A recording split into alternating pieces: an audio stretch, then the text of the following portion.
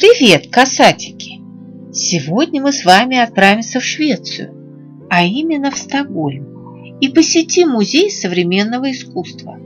Собрание современного искусства Moderna Museet Стокгольма признается искусствоведами одним из самых обширных и лучших в мире. В 1958 году на острове Шепсхольмен, в центральной части Стокгольма, был открыт Музей современного искусства. В наше время он обладает одной из лучших и полнейших коллекций живописи и скульптуры XX века.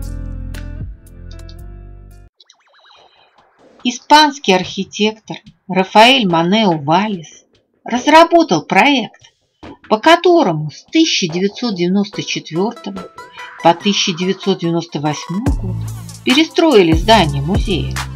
Новый образ, созданный Валлесом, выглядел стильно и полностью соответствовал внутреннему наполнению музея.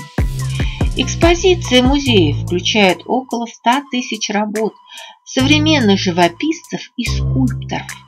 Музейное собрание включает работы всемирно известных мастеров, ставших классиками современного искусства: французского фависта Анри Матисса, сюрреалиста и кубиста Пабло Пикассо, авангардиста Казимира Малевича, итальянского сюрреалиста Джорджо де Чирико, швейцарского скульптора и живописца, представителя экспрессионизма Альберто Джакометти, американского скульптора Александра Колдена, датского живописца Пера Киркеби, немецкого минималиста Ульриха Рюкрима.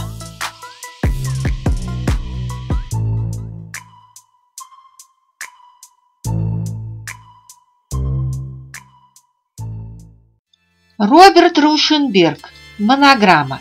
Это чучело ангорского козла. Его морда измазана краской, а на тело надета автомобильная шина. В этом образе Рушенберг видел себя, изгнанника, не разделяющего ценности масс культуры, черпающего пищу в искусстве. Шина же понадобилась, чтобы уравновесить экзотизм козла чем-то предельно функциональным и обыденным.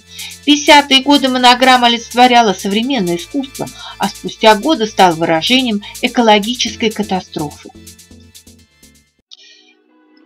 Экспозиция поделена на части по хронологическому принципу в порядке убывания.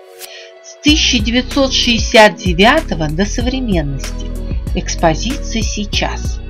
От 1940 до 1969 года будущее.